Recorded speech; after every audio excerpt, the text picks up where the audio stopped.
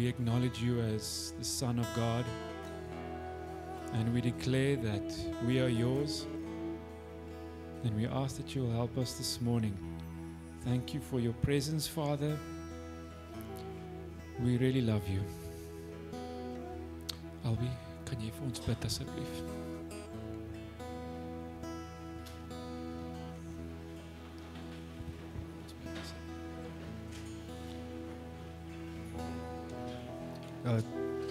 Dankie liewe Vader dat ons vanoggend weer hier kan wees en ja, net weer kan getuig soos wat Marga gesê het, Here, ons het U so nodig, Vader. Ons kan niks sonder U doen, Here.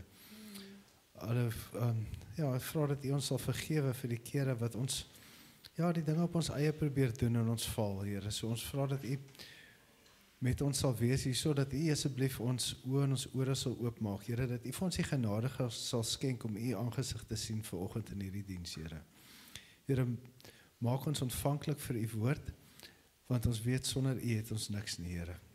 Wees met ons vandag en seën ons, Here. Seën ons met U aangesig vandag en breek hierdie woord vir ons oop vandag. Spreek in ons harte in, Here, want ons wil graag met U connect, Here, want ons weet dit is waar ons krag vandaan kom, Here. Vul ons asseblief met U gees en met U liefde vandag, want ons het dit so nodig, Here. Sonder dit het ons niks nie. Amen. Christus, kies, kan ek aangaan met hierdie mic? Jammer hoor. Just want to, you guys, thank you very much for expressing your gift of worship. Just when you express in the anointing that you guys have, we experience Jesus, we experience His presence. So I really just want to honor you guys for expressing it. It's really a blessing to us as the body. And it goes for all of us. When we function and express our gift, the result is we experience our King as a body. So thank you guys. Rian, thanks for your obedience in that also, for sharing that with us. This morning we are, there's still such a strong desire on my heart, and I think it's on all of our hearts to trust God and ask Him for help around the Word of God. Cultivating a love for His Word, being self-feeders, if I can put it that way, studying His Word, enjoying His Word, eating up His Word, feeding ourselves so that we could become mature or more mature and so that we can continue to grow. And so I'm going to be sharing something in line with that this morning. If there's some sort of title that I want to connect to this, it is to desire the life beyond now. Desiring some sort of life beyond now. And there's one guy in the Old Testament that was a beautiful example of this, is Ezra. Now I wish I could go into all details of this guy's history and why God rose Ezra up, but I'm not going to do it because we don't have enough time. But Ezra was a man that was known as a Bible lover, as a scripture lover. And in Ezra 7 verse 10, it says, "For Ezra had set his heart to study the law of the Lord, and to do it, and to teach it." And so just a little bit of history or context around Ezra. So he wrote both books, Nehemiah and Ezra. And when Ezra was called up to his position, he had a strong passion for Scripture. And he was the guy that kind of implemented this passion amongst God's people after coming out of Babylonia. So they were captive in Babylonia, then they returned. And when God's people returned, Ezra was the one to say, listen guys, we've returned. It's time to restore the temple. But along with this, we need to restore the Scriptures. And he was a guy that was passionate about it, a guy that had a heart to study, not only to study, to live, and then also to teach. And he did that, and he did it very, very well. And then after this time where Ezra was raised up with this commission, with this call, there was what a lot of people will know as the silent 400 years. Anyone heard of that? So there was this time after Ezra that people know it as the silent 400 years. I don't think it was anything silent. I just think God chose to speak differently to His people. So the silent 400 years was, the terminology comes because of there was no prophets that we know of or that is recorded of that were raised up to speak on God's behalf, like Isaiah, like Ezekiel, like all the guys before. Then came Ezra, and there was this quiet time in terms of prophets. But it also established a different rhythm where this passion and this call of Ezra to study, live, and teach the word became, he kind of modeled this and he established this in the synagogue at that time. And just something out of interest, it's probably very important, maybe not important. He was the guy that established the model of how the things happened in the synagogue. And one of the things that happened, and I wonder where it changed or why it changed, I haven't figured that out yet, but the normal model when coming together as God's people was they would read the scriptures, they would study it, and then afterwards they would worship. And that's how it worked in the early church. There was reading of the scriptures together. And then after they read the scriptures, they responded. And their response was worship. So I'm not sure if it's changed or where it changed that we come in and we worship first and then look through the scripture. Maybe it's of no importance, but it's interesting. Maybe it's something that we should try. I don't know. But it makes sense to me because we read about God, we read about Jesus. There's this excitement. We hear about him, what he did, what he's doing, what he wants to do. And as a response to that, we worship. Just out of interest's sake. So anyway, so Ezra established this. And a lot of people that came out of this was known as the Pharisees and the Sadducees. How do you say it? Sadducees. The Pharisees and the Sadducees. Who knows what the difference is between these two? Come on, someone brave.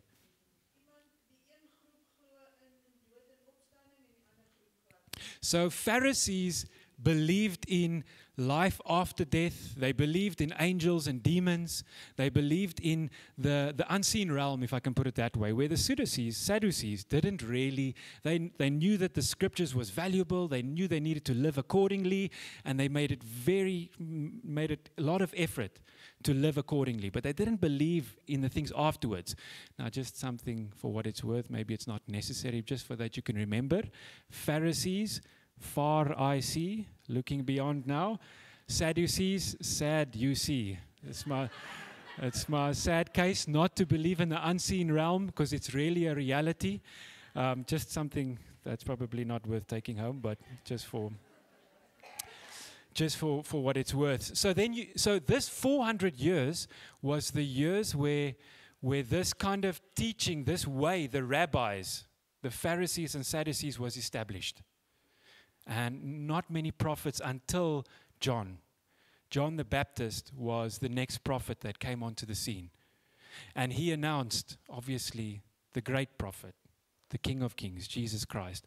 And that's where I'm going to jump into scripture right now. So we're going to look at a scene 400 odd years later after this way that Ezra established. And there was many Pharisees and Sadducees that were well equipped, knew this scriptures.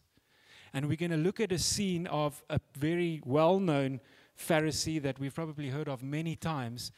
And as I went through this, it was really encouraging for me. So many know Nicodemeus. So we're going to read from John 3, from verse 1. So if you have your Bible, please have it there. I don't have it on the screen. But this is where Jesus, after this 400 years of what they call silence, Jesus rocks up onto the scene. And let's see what happens. And so my heart is in this scripture as we read it, that we'll be able to identify points that we can relate to. So there will be many points that we possibly relate to within the scripture. But there might be points that we don't relate to, but it stirs up a desire. And let's see what our Nicodemeus says. Now there was a man of the Pharisees named Nicodemeus, a member of the Jewish ruling council. He came to Jesus at night and said, "Rabbi, we know that you are a teacher who has come from God, for no one could perform the miraculous signs you are doing if God was not with him." In reply, Jesus declared, "I tell you the truth, no one can see the kingdom of God unless he is born again. How can a man be born when he is old? Nicodemus asked. Surely he cannot enter a second time into his mother's womb and be born. Jesus answered, I tell you the truth, no one can enter the kingdom of God unless he is born of water and of the Spirit. Flesh gives birth to flesh, but the Spirit gives birth to spirit. You should not be surprised at my saying, you must be born again. The wind blows where it wants. You hear its sound, but you cannot tell where it comes from or where it's going. So it is with everyone born of the Spirit. How can this be? Nicodemus asked. And then Jesus replied, you are Israel's teacher, and you do not understand these things. I tell you the truth. We speak of what we know, and we testify to what we have seen. But still, you people do not accept our testimony.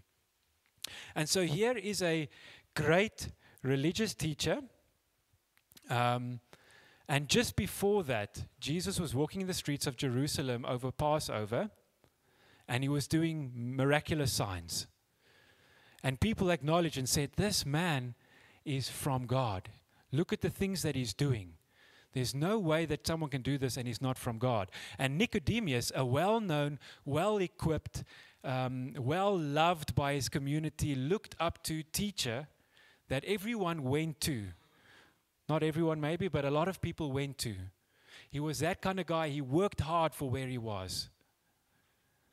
And he saw something of this Jesus on the streets of Jerusalem. And it stirred up a desire. But he knew the scriptures, he knew all that he needed to know, and he made a plan. And now, there's a lot of things and a lot of stuff why people say he went in the evening, and it's probably all true. But maybe, just maybe, this Nicodemus that was well equipped in the scriptures, well loved, had a desire just to be with this man alone. And he went in the night, and he met with Jesus, and he had this conversation with him. And he didn't really understand. It was like, born again? But his desire was, I want to see the kingdom of God. This is my desire. I've seen everything in the scriptures. I've seen it all. But there was still this longing somewhere in him. It shows that there was this unsatisfied area within Nicodemus that was longing for something more. But how is it possible? He was well equipped. He earned a lot. People loved him. He knew the scriptures, but still, there was something that he was longing for. And he saw something of that desire on the streets of Jerusalem on the Passover feast. He saw something. He saw this Jesus doing what he was doing, and he was like, oh, I know all the scriptures. Maybe, just maybe, all these scriptures that I've been studying has been pointing to this one, Jesus. And he had to go find out for himself. And so he did. And he went to Jesus in the night, and he had this conversation that we read now. And there's maybe so many points to relate, but I want to bring out a few of them. And so the one point to relate is this desire that he had led him to respond. Now that's easy and quite basic to say. But how often are we in a position right now where we've got this desire for something more? Longing for something here, we know it. And sometimes we identify it, whether it's in the body, whether it's on the streets, whatever it is, whether it's in our quiet time, whether we read the word and there's this, there must be something more. Well, Nicodemus, he responded. He made an effort. And he went in the dark, and he went to go meet with Jesus in this quiet time. For whatever reason, yes, maybe because people couldn't see him associating with this new rabbi, maybe all those things, but maybe also because he wanted to be alone with Jesus. And he did, and he came and he said, listen, I have faith, because he did. I've seen what you've done. I have faith. I believe that you must be from God. And he declares that to Jesus. And Jesus cuts straight through to the point, looks straight through him and says, I know what you really want. You don't want the surface level stuff. And in order to get there, you need to be born again. And it bowled him over. This well-equipped, well-known, loved by everyone guy, he was bowled over and he couldn't understand it. And he couldn't really grasp this idea of being born again, or this is the way to see the kingdom of God. And God gives him again. Jesus responds again, to a straightforward, and it kind of looks harsh the way that he's speaking to Nicodemus here. It kind of looks like he's kind of just attacking this guy. But he knows that Nicodemus is desiring something beyond Nicodemus's now. So Nicodemus knew all the things of now, but now he was desiring something beyond that. And Jesus saw that, and he knew that, and he pierced straight through and cut to the point. And he said, you need to be born again. But he didn't understand it. And often, to be honest with you, these kingdom things and what God wants to do and how he does it and when he does it and why he doesn't do it and all these questions that I do sometimes have, I don't always understand. I want to understand, I want to fully dissect it, and this is how it works and this is how it doesn't work, and so that I can just take it and form a pattern and tell everyone what to do and what not to do. But Jesus replies and says, listen, you will not fully grasp it, just like you can't fully grasp how the wind blows. You think you can have it in your hands. You think you can kind of control this, but you can't. And this was a hard answer for a very well-equipped, full of knowledge guy that made his way to where he is right now. He couldn't really put his fingers on that. And still not satisfied, he couldn't figure out how to have this. And guess what? I'm coming through to this point at the moment is that I think Nicodemus, in all his knowledge of Scripture, he studied it well.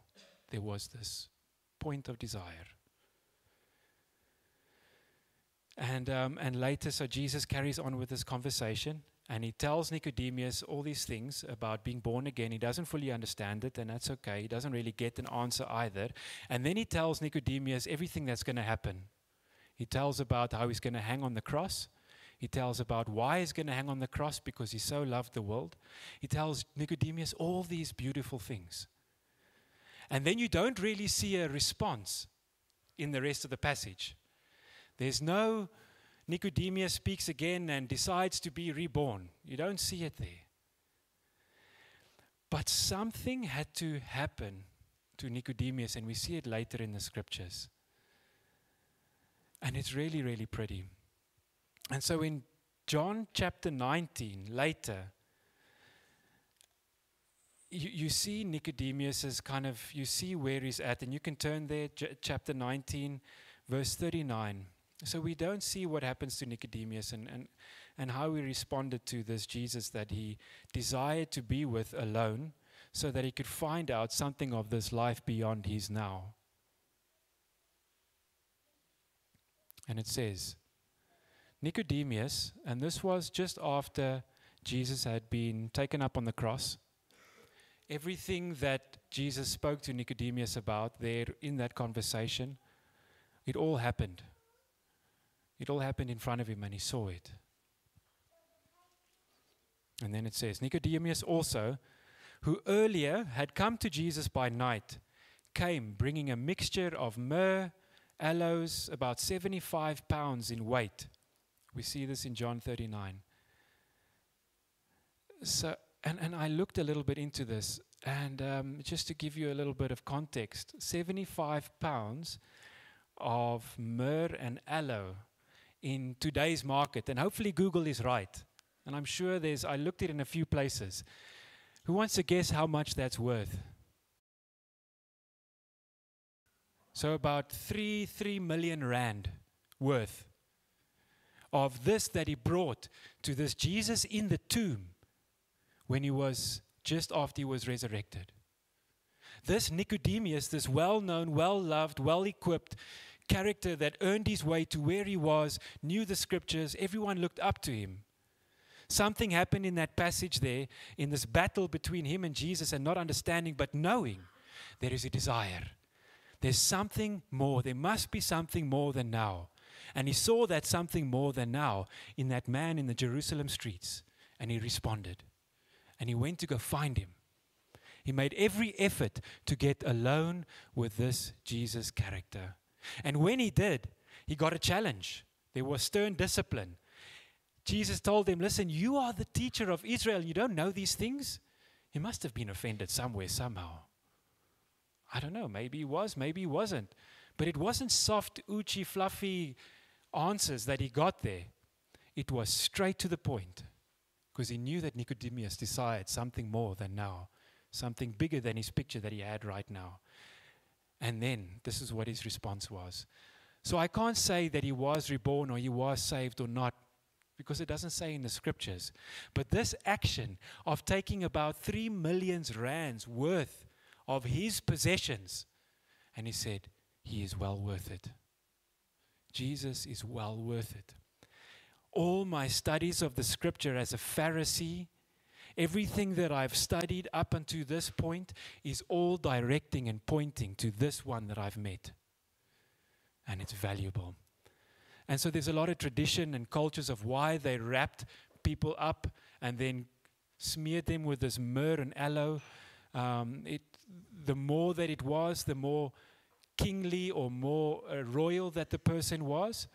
And this that Nicodemus laid down and wrapped Jesus up was way above a normal king's quota. But the other reason was also is to preserve the body in this oil, this myrrh and this aloes, and then also to give it a beautiful fragrance. And so Nicodemus, as someone like Ezra possibly, who studied the word, maybe lived the word, but definitely taught the word. And in today's age, I must be honest, we get a lot of the two. We get a lot of studying of the word and teaching of the word. But may we live this word.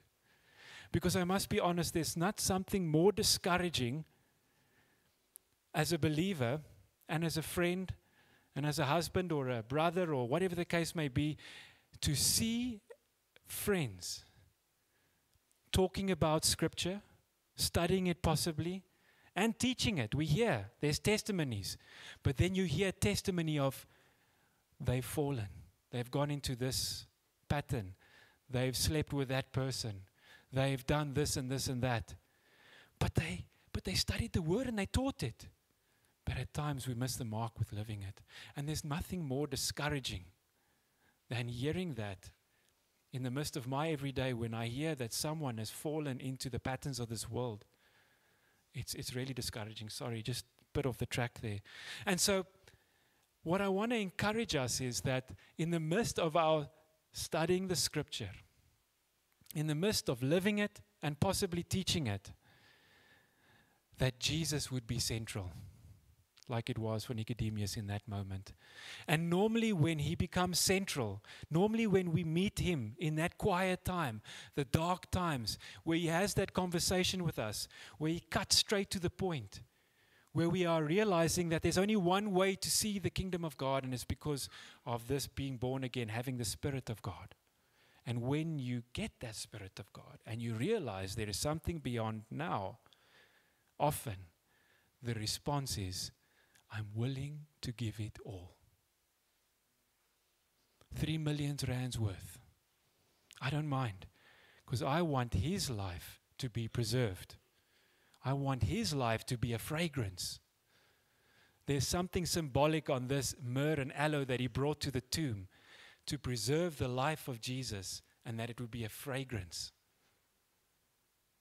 And I'm sometimes challenging myself as this, what am I willing to give? What am I willing to lay down? What am I willing to take to Jesus and say, I'm coming with all, whether it's my life, whatever it is, because I see that there is something in you, Jesus, that is worth my all, even more. Even more. And Nicodemus, this guy that could do what he wants, when he wants, how he wants, that was well loved by everyone, this was his response.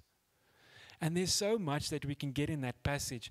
But this morning, I just wanted to encourage us as we go on this journey of asking God to help us with studying this, with living this like Ezra, and with teaching it, that Jesus Christ would be the central point. Because for 400 years after Ezra, people got it right to study it, and possibly to live out all the laws, and very right to teach it. But they became what we know as Pharisees. And then came the one that fulfilled all of that. The one who truly studied it, the one who truly lived it, and the one who truly taught it. I want to just quickly tell just a quick story of David Pawson. I heard it from him, so it's not my story.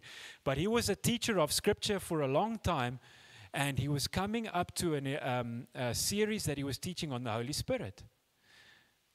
But at that time, he was not a born-again believer and received the Spirit. He was just well-equipped in teaching, and he was well-equipped in the Scriptures. And he said it came to the point where he was doing studies of the Holy Spirit, and long story short, he realized he's in big trouble here, because not even him has the Spirit of God. And just to cut a very long story short, he was baptized in the Spirit. He was born again and received the Spirit.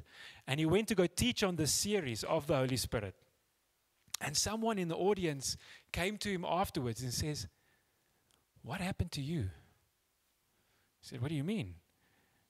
He said, "No, you've been teaching here for a very long time. Something's happened." And David Pawson explained, this is what happened. And he said, "No, I can see that." And he was someone that was now teaching something that he knew and he lived. And here Jesus rocks up onto the scene. And all of a sudden it was someone who was being able to teach these scriptures that all the Pharisees had taught, but it was something different. And all the common people could relate and say, we want something of him. And Nicodemeus was one of them.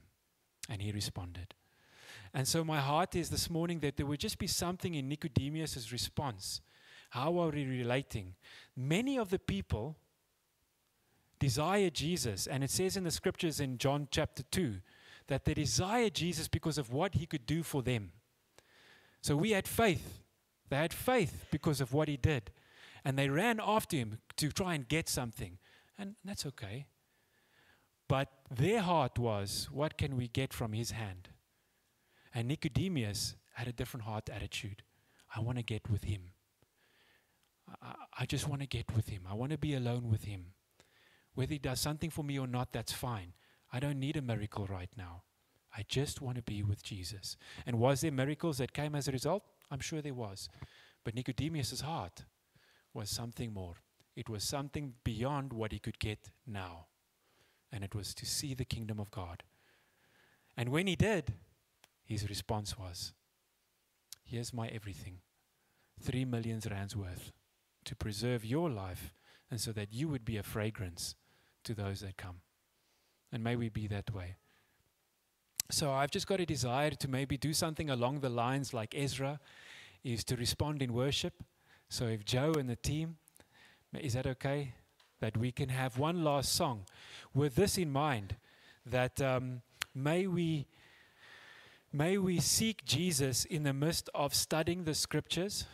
May we seek him in the midst of living it, and may we seek him in the midst of teaching it, where he would be central point, that he's got us this incredible life that we desire, like Nicodemus had that desire to respond. And so let's stand in worship with this last song. It was such a beautiful song to me. I asked Joe if we can just respond just by worshiping again. And by all means, I also want to encourage, just maybe after the sermon or after the service, after the worship, if you're in that place that you've maybe never met this Jesus, like Nicodemus did, or maybe you have, and there's this longing or desire, like Nicodemus had, although he was in a very comfortable, equipped, well-known, well-sorted place, but still had this desire for something more, longing for something beyond his now. then come pray with us afterwards. And I think most of us here possibly have met this Jesus, but this world and its patterns is really sick and just desires us to be removed from this incredible Jesus that Nicodemeus ran to. But when he ran to him, something happened in this guy's heart where he was willing to give his everything. And so if you are in that place, please come and pray with us. We really want to pray with you. If you've never met him and you've only heard of the scriptures, you've only heard of it, like most of us have in South Africa, but never come to the point where, you know what, I desire. I'm going to go to him. Then come pray with us. Because it's not worth going through another 400 years of studying scripture and knowing it all and trying to live it out where you can't, because the Pharisee Nicodemus realized that, but somehow trying to teach it. It's not possible without being born again, without his Spirit. It's very clear. So let's worship, and if you have got a desire to respond, then let's pray together in front.